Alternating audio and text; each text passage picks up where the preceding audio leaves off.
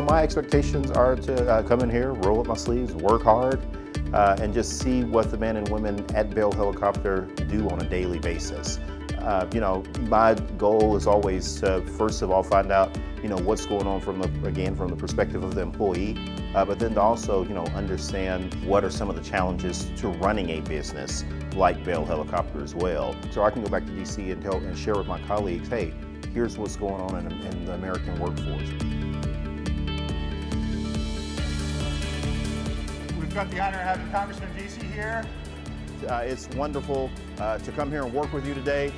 Really the best defense contract workers in the country right here in Fort Worth, Texas.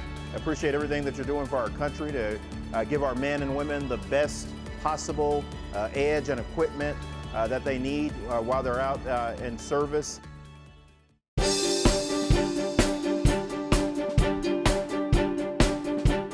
One of the reasons why I wanted to come to Bell Helicopter is that, really aeronautics and defense is really a big part of the North Texas area, in particular the Fort Worth part of the district that I represent.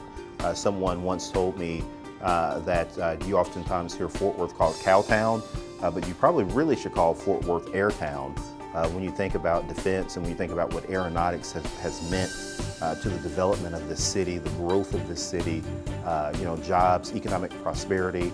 Many of these defense jobs in particular that we have, like at Bell Helicopter, unfortunately, we would love to always be in a time of peace, but we have a lot that's going on overseas right now.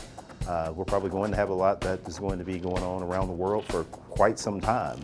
And making sure that we get the very best for our men and women in uniform, I think is critically important. The one thing that I learned here at Bell Helicopter, I would say, is just how, the pride that people have in their jobs.